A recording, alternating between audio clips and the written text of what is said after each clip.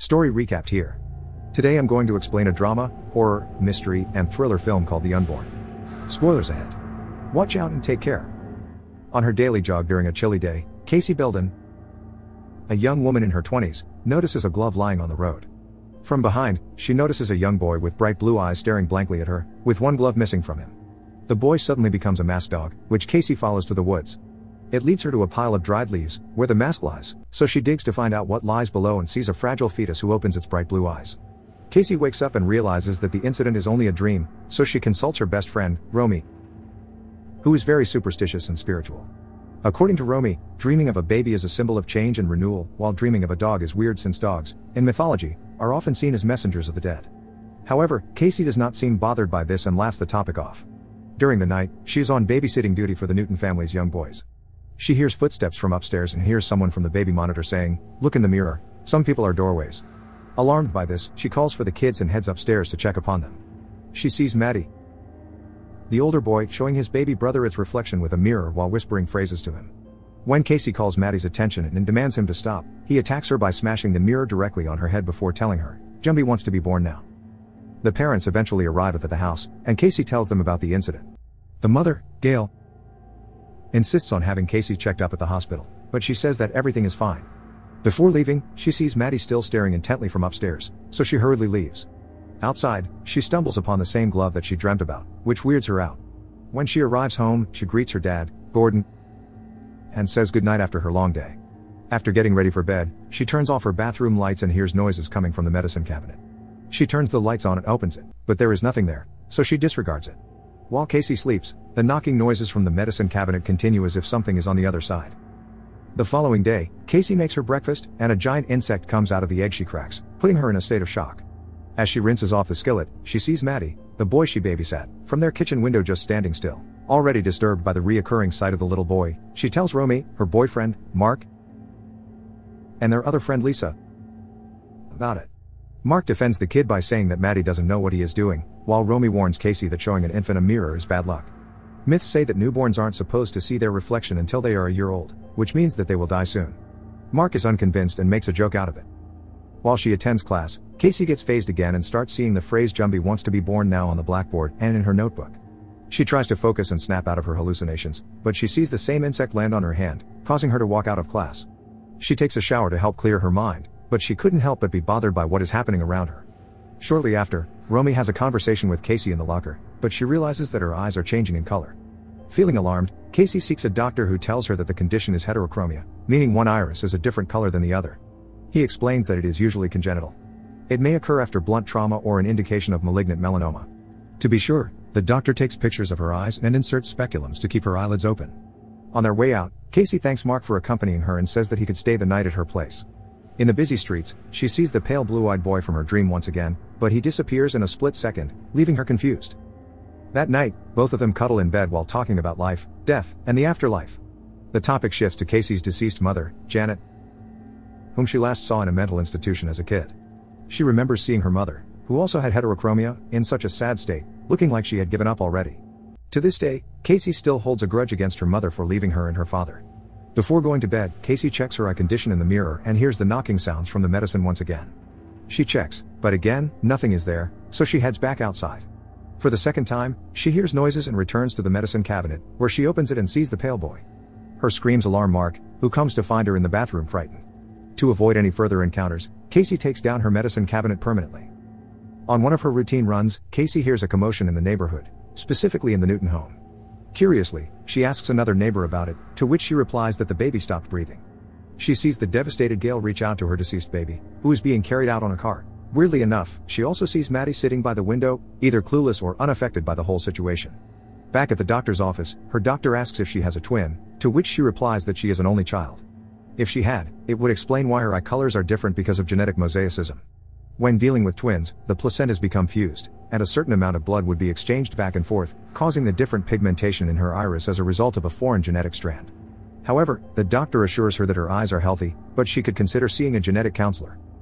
Troubled by her thoughts, Casey seeks answers from her father right away while he is at work. She immediately asks if she has a twin, to which he replies that she was supposed to have a twin brother, but sadly he died while still in the womb because Casey's umbilical cord suffocated him. Taken aback by this, she asks him if it was the reason for their mother taking her own life, but he strongly denies her claim. Gordon tells Casey that although the pregnancy was too early for the twins to have names, they did give nicknames, with Casey's twin brother being Jumpy. Shocked to hear this, she simply breaks into tears and heads home, where she scours through family memoirs. She finds a film reel and a newspaper article about war survivors with the name Sophie Kozma underlined. She also sees a picture of her pregnant mother looking at her reflection in the mirror, with the boy just behind her. To learn more about her twin and her mother, Casey and Romy go to a nursing home to visit Sophie Kozma. From the hallways, they are greeted by Sophie herself, who seems to be a very welcoming woman. In her room, Casey notices a spot in the wall where it used to have a mirror, and Sophie says that she had it removed because it bothers her. Without further discussions, Sophie immediately asks Casey if she had a twin as she senses it in others because she used to have one herself. When Casey hands the old lady the article, she sees the same red bracelet she saw on her mother the day she passed. Casey also asks Sophie if she knows her mother by any chance, but Sophie says she doesn't. To be sure, Casey shows her the picture she retrieved from her home. When the old lady sees the boy in the picture, it frightens her and orders Casey and Romy to get out at that instant. The old lady's behavior puzzles the two girls, and they discuss the incident in the parking lot. Romy tries to calm Casey, who is highly paranoid about Sophie hiding something from her. She reveals that since the night she babysat the Newtons, she has been seeing things and thinks that she is being haunted by someone who was never born. With the help of Mark, they use a projector to play the film she retrieved from her mother's things and examine its contents. Both of them see nothing strange about the film except for the fact that the place shown is the hospital where Casey's mother took her own life. To forget all about it for a while, they decide to go to a club and party the night away. However, Casey is still unable to escape her visions and sees the boy's face among the people in the club. Still phased, she goes to the bathroom to freshen up but ends up throwing up in the toilet where she sees a vandal of an eye. It grabs her attention, making her look through it when insects and blood pour out. She quickly runs outside, but the door is locked, and the insects and blood start appearing from the bathroom sink, and fingers start coming out from the walls, rendering the situation in complete chaos. Casey freaks out, and from one of the bathroom stalls, her mother appears, reaching out for her while calling her name. Her friends come to her rescue and comfort her until she calms down. After the disastrous night, Casey dials Romy through a video call to ask her for some advice. She tells her best friend that she saw her mother and expresses her worries about ending up in the same fate as her. The superstitious Romy instructs her to put a pair of scissors under her pillow with the 2 points open. She learned this from her grandmother to keep evil spirits away. Desperate for some peace of mind, Casey grabs a pair of scissors and puts them under her bed, as instructed by Romy. This is proven ineffective as Casey sees herself floating from the ceiling, watching herself sleep. Deeply panicked, she sees the boy beside her in bed, opening her stomach to put himself in.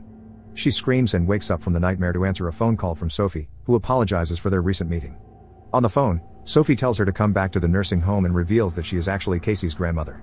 Still dark out, Casey makes her way to the nursing home and meets with her grandmother, who reveals that the boy in the reflection is her twin brother, Bardo, who died in 1944. With a collection of pictures, she recalls the time that they were both captives of war. The military thought that examining twins could unravel the mysteries of genetics, so they conducted numerous experiments on the twins they have captured. Among the cruel experiments they made was fabricating blue eyes from brown through painful eye injections. The experiments caused blindness, and even worse, death, a fate that Bardo ended up in. However, Bardo arose from the dead after 2 days, but she claims that it was not really him. A doorway has been opened, and something else inhabited his boy, a Dybbuk. It is a dead person's soul that is barred from entering heaven, causing it to endlessly wander around the world of the living and the dead, trying to find a new body. Since twins are mirrored images of each other, they are highly considered as doorways between the different worlds. According to Sophie, she killed the spirit that took over her brother, but it is endlessly trying to come back into her life since then. The entity tried to take hold of Casey's unborn twin, and when it failed to have him, it turned its gaze to Casey.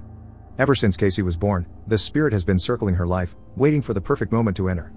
Desperate to get rid of it, Casey asks Sophie how, and her grandmother talks about a book of mirrors, a compilation of rites of exorcism, and refers Casey to a rabbi named Joseph Sendak, who could be of great help.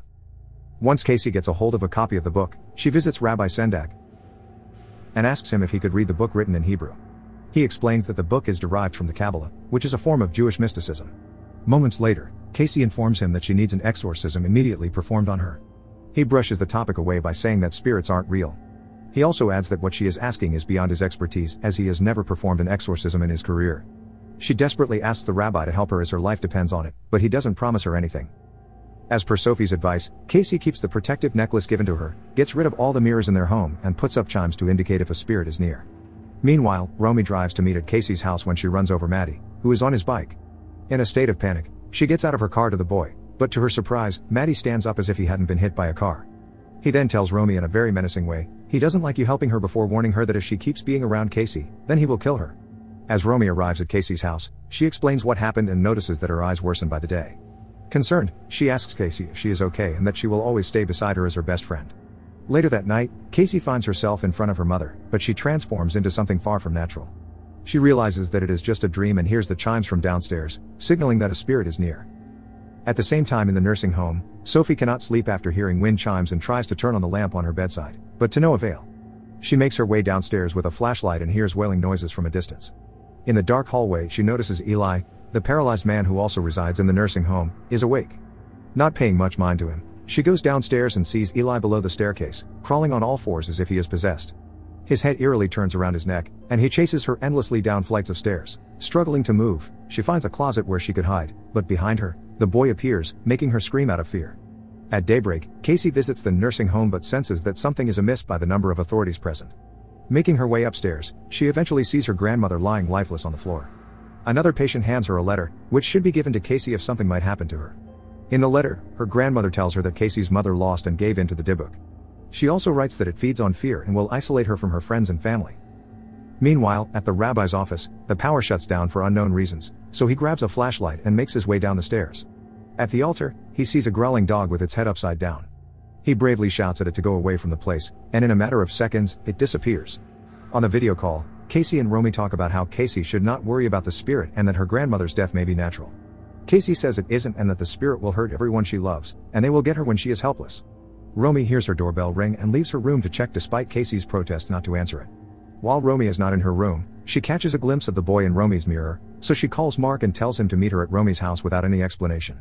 The lights go out at Romy's house as well, and when she checks the front door, Maddie stands while saying, "The doorway is open." The little boy stabs her right after saying the phrase, making her run upstairs while he devilishly follows her. Just as Casey and Mark break a glass door, Maddie's face transforms into something else, and she finds Maddie standing by Romy's body. As a reflex, Mark pulls the kid away, grabs the knife from him, and is about to attack the boy when Casey stops him because the spirit has transferred to Romy's body. She twitches around and disfigures her body before authorities arrive at the scene. The following day, Rabbi Sendak brings Mark and Casey to a basketball court where they are introduced to Coach Arthur Wyndham, who is also a priest that could help them. To perform the exorcism, the venue should be at a place that is negative to Casey, so she opts to be at the mental institution where her mother lived her remaining days. Other volunteers come along who are willing to help as the specific exorcism would require 10 people. All of them get informed about the methods and the equipment that they will use during the procedure. She lays down in the middle of the now sacred circle while the others utter the biblical phrases. Moments later, strong winds storm the entire room while the participants start getting possessed right before dying on the spot. Casey moves frantically and gets visions of all the traumatic incidents that occurred during the past days, all while the boy is standing beside her. The whole room gets trashed in the boy's presence, so Mark decides to run away with Casey, who is in the most danger. In the middle of the chaos, the boy approaches Father Arthur and decides to take over his body. The priest chases the couple around the dim hallways of the asylum, but they manage to hide in a small space. Unfortunately, the priest grabs Mark from the other side of the wall, and the two of them fight, resulting in Mark being able to bring him down. A bit relieved, she realizes that the spirit has transferred to Mark's body, so she runs away from him, but he gets a hold of her and strangles her against the wall. Casey uses the protective necklace from Sophie to stab Mark's neck, and he drops her. For rescue, the rabbi comes in and continues to read rites from the book along with Casey. Mark's body twitches around as the spirit is slowly defeated, making him blast back to the first floor of the building. The sight of it shatters Casey, and she comes beside him as he bids his final goodbye. Days have passed, and the chaos has subsided for a while. Noticing some symptoms, Casey takes a pregnancy test and consults a doctor, finding out that she is pregnant with twins, and once again feels a sense of déjà vu. Subscribe to watch more videos like this. Turn on notifications. And leave a like, it really helps the channel out. Thank you for watching.